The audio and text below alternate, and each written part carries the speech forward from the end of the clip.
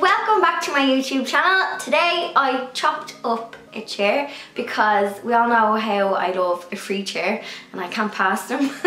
So I chopped up a chair into two items for the garden because it's pretty much summertime now, so I thought it'd be fun to do like a garden DIY. If you are new here and you enjoy this channel, do sub to my channel. I am going to get straight into the DIY.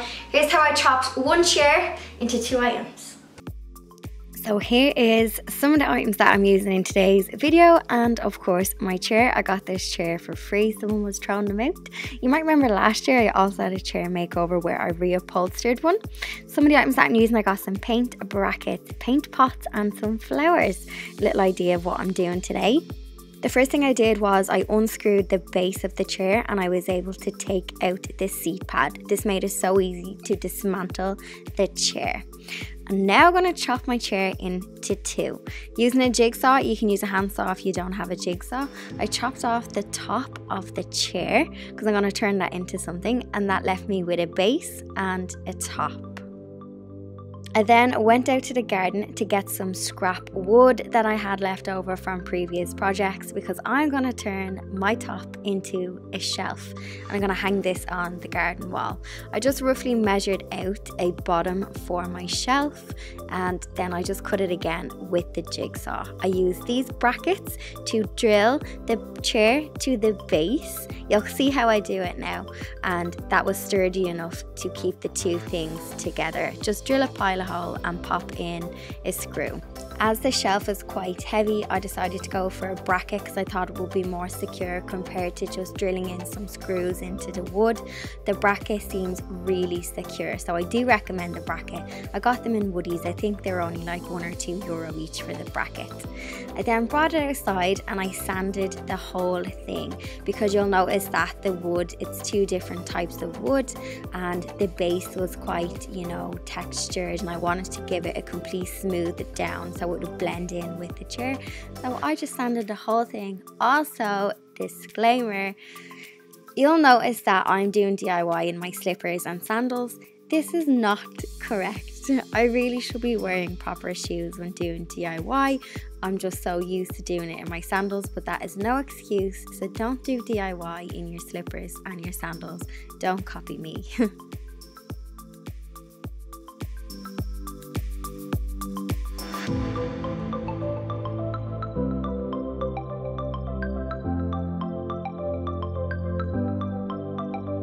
So after cleaning down my two pieces, I went in with some Authentico paint. If you watch till the end of the video, I do have a discount code, which I'll leave in the description box, and I talk about more at the end of this video. I'm using the colour called Blushed. It is super curly, super vibrant, looks really nice in my flower bed against the white wall. You'll notice that I'm not priming this. There is built-in primer in this paint. I have used this on a wishing well, and I've also used this on a couple of projects in my home. This colour gave really good coverage, and I technically gave 1.5 coats. I gave it one full coat and then I just had to go around on the areas that needed a second coat. Really good coverage with this paint. This is self-sealing as well. I didn't put any varnish or anything after. I just gave 2 coats, let it fully dry, and it was ready to be styled and put outside.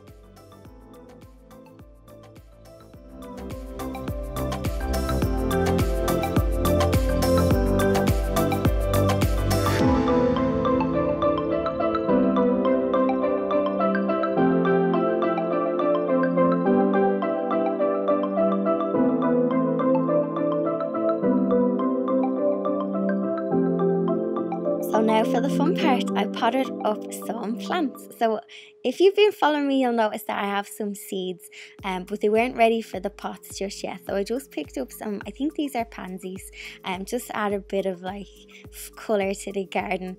I have lots of perennials, but I just popped a few annuals in because they're great for having colour all throughout summertime. So I planted up some pots. These are going to go on my shelf in the garden, and you'll see now that I also planted up the base of the chair and turned it into a pot planter. So I staple gunned some of this fibre fabric. It's what you use in your flower bed to stop the weeds coming up, and I had loads of it left over from when I made a flower bed last year.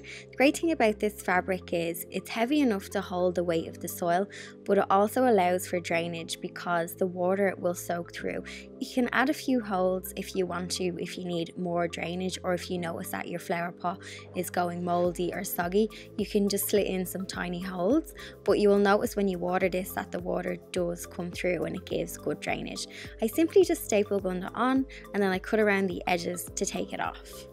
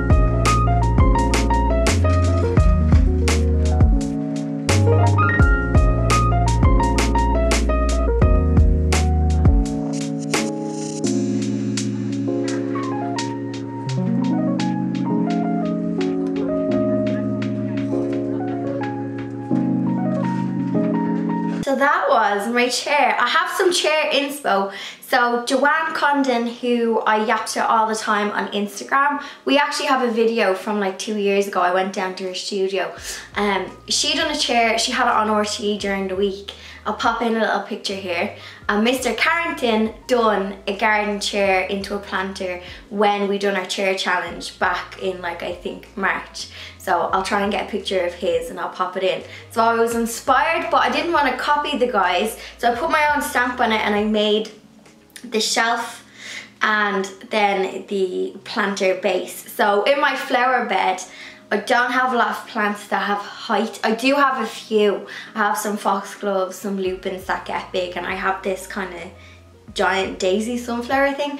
But otherwise I don't have a lot of height, so I wanted to put something in the flower bed to break up the wall and something that like reflects my personality. So a pop of pink, so it'll be nice when all of the flowers start to kind of grow up and colour. I can see lots of buds in my flower bed, but they're just not opening just yet. But keep an eye on my Instagram because I'll share it on my stories when everything starts to come into full blossom. I have a discount code, whoop whoop. I have a discount code with the guys from Authentico. So the colour I used in this video is blushed, but if you use Dainty 10, you will get 10% off. It is an affiliate code. You don't pay any extra. I do get a commission, so just a disclaimer. So it's 10% off your order. It's on the US site, the UK, and I think during the week it will be on the French site.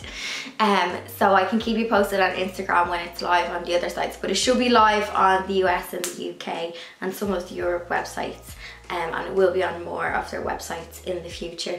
So I'm gonna pop all the info in the description box so you get 10% off your whole order. I use the outdoor paints. The paint I actually used you can use on kitchen cabinets, and you can use it on PVC as well. I actually have my kitchen cabinets and my PVC door painted in Authentico from like 3 years ago. It's not the outdoor one, it was the eggshell paint that I used. I don't think they had the outdoor one in stock at the time, or it was new.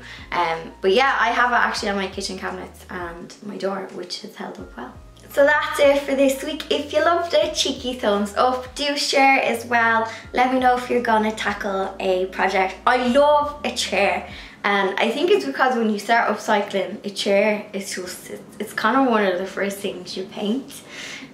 So if I see a free chair, I find it very hard to say no, even though I have no space for another chair. So that's why I don't know if you hear that, but Blondie and Pecky just had a row. So before I was rudely interrupted, I've lost my train of thought now. Yes, free chair. I've no room for anyone. Here's the culprit. Sometimes she just gets a bit grumpy. She might look cute, but...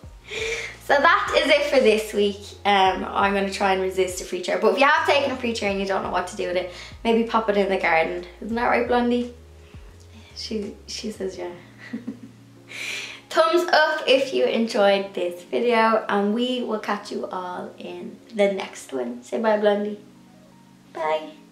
Meow.